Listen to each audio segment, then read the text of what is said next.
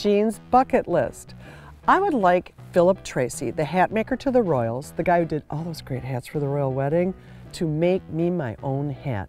I'll have to win the lottery first. I would like a Boston Terrier. I love my Chesapeakes, but just for once, I want a dog that doesn't take a crap as big as my head. Speaking of small, I would like a Fiat Jolly. So cute, wicker seats, little fringe top, built to go from the cruise ship to the island. I like it to go directly into my garage, thank you. And speaking of vehicles, I pushed one when it ran out of gas, but I have never driven one. I would like to drive the Wienermobile. Is it too much to ask? So why do I need a bucket list anyway? It's to illustrate a point about the 2015 Subaru WRX STI, a car that has been on the bucket list of every boy racer and girl racer since it came out years ago. The WRX has been on the bucket list for two reasons. It packs a hell of a performance punch in a small package, and that package is relatively affordable. So let's talk about under the hood. There is a horizontally opposed boxer engine. Boxer, like a prize fighter, 2 cylinders facing 2 cylinders. 4 cylinders that produce, with their turbocharger, 305 horsepower, and that is a punch. In addition to that, it's relatively affordable, which means you can still get this car for under $40,000. That makes it a bucket list item because it's within reach of young buyers.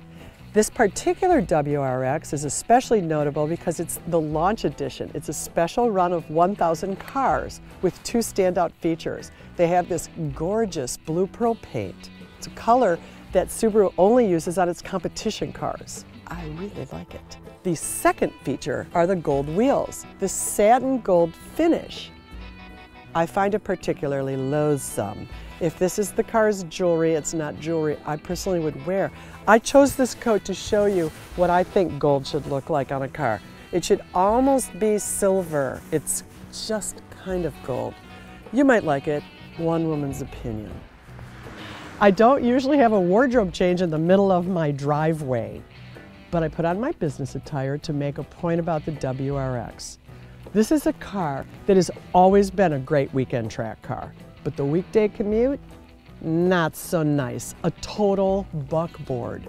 The new car, however, 2015, brand new platform, is now perfectly composed as an everyday car.